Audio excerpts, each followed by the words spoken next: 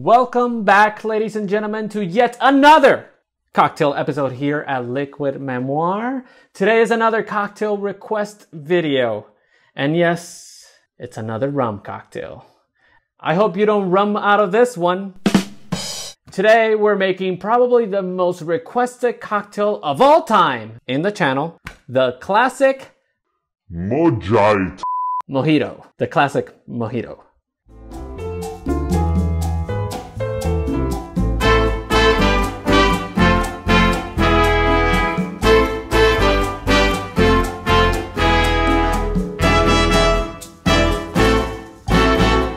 Ladies and gentlemen, yes, I am only sticking with the Classic Mojito. I know, some of you wanted to see some fruit in it. The reason I'm sticking to the Classic is I want you to make the best possible mojito you can from the comforts of your home. Let's get to it. We're gonna build this in a shaker. Actually, this is the authentic Cuban mojito, so we're gonna build this one straight in a highball glass. So grab your highball glass and add half a tablespoon or 11 grams of granulated sugar. Then add 3/4 ounce or 15 mils of freshly squeezed lime juice. Give your highball glass a bit of a spinny spin. You want to incorporate the sugar and the lime here. Then slap a handful of mint and add it to your glass. Then get a muddler and gently press the mint in your highball glass. What you want here is for the mint to get to know the lime and the sugar. Help them make love to each other in the glass. No need to hurt them. After all that, add ice to your glass. And since this is the Cuban mojito, I'm gonna use real Cuban rum. 2 ounces or 60 mils of Havana Club 3-year. Depending on where you live, it could be a little bit challenging finding Havana Club 3. So, if you don't have it, there are other Caribbean white rums that are similar in style to Cuban rum. Then, we're gonna fill the rest of the glass with club soda. I simply use my soda stream for club soda. No need to be fancy here. Use what you got.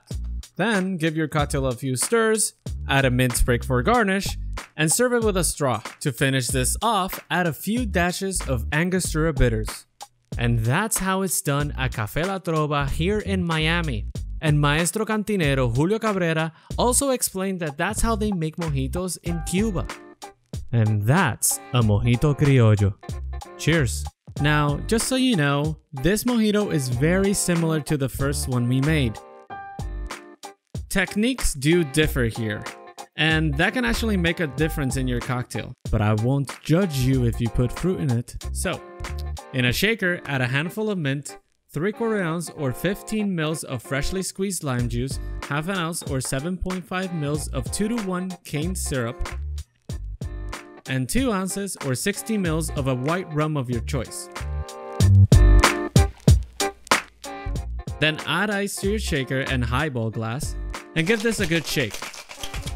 Once done shaking, double straight into your highball glass and top this off with club soda. For the garnish, mint sprig is enough.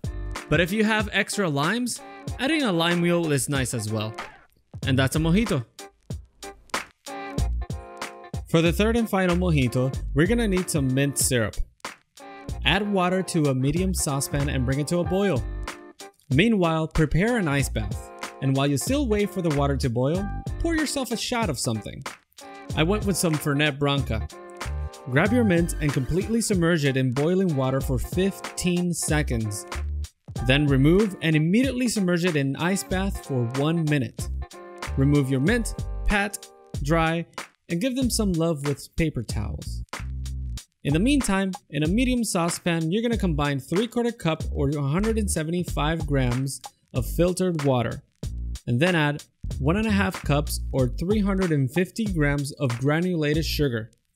And in medium heat, stir this constantly until the sugar is completely dissolved. Let your 2-to-1 simple syrup cool down to room temperature. Pick all the mint leaves from the stems. In a blender, add your blanched mint leaves and your simple syrup. Blend this on high speed for about a minute or 2. Strain this through a cheesecloth, then bottle, label, and refrigerate. Keeps for 2 weeks. Let's put that syrup to work. In a shaker, add 3/4 ounce or 22.5 mils of freshly squeezed lime juice.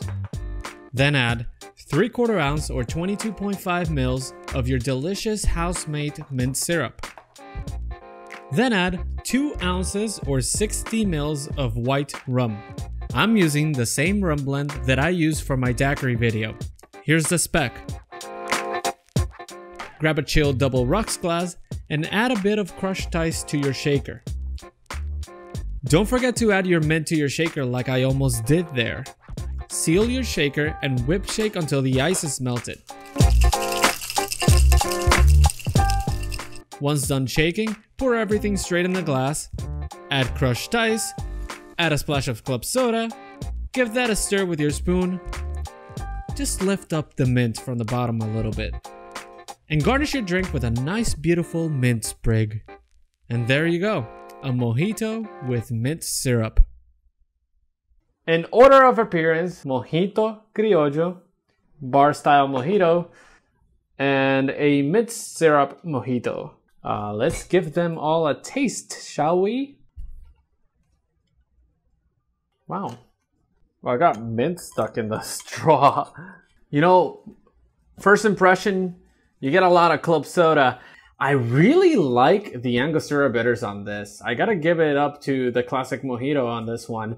I thought it was gonna be way too tart because sometimes granulated sugar and lime comes out to be a little bit too tart, but it's really well balanced, honestly. It falls slightly flat because of all the club soda, but it's still very delicious. It's super refreshing, very easy to drink.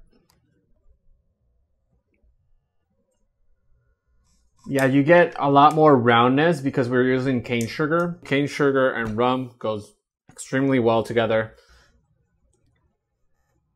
Still very refreshing in comparison to the first one. All right, let's just go to the third mojito. This is really nice. The mint syrup actually helps it a whole lot. It gives a different type of complexity. It's delicious. You get a lot more complexity because we use that same rum blend from my daiquiri video. Make sure you check that daiquiri video. It's pretty cool. When you use a lot of crushed ice, it just stays cold. You can notice all the frost in the glass. That's because it's so cold, the cocktail. You get a lot more mint on this one for sure, but you still get the mint on across the board. I would say out of all the three ones, you get the mint here the most, but not too far off from the other two, to be honest. What is that? Alright guys, and that is it for this video. Thank you all again for watching. If you haven't already, hit that subscribe button, share with friends, and let me know in the comments if you have any other cocktail requests that I can possibly make. Make sure you follow me on all socials at Liquid Memoir. And anyways guys, thank you all again for watching. I'll see you in the next one. Cheers.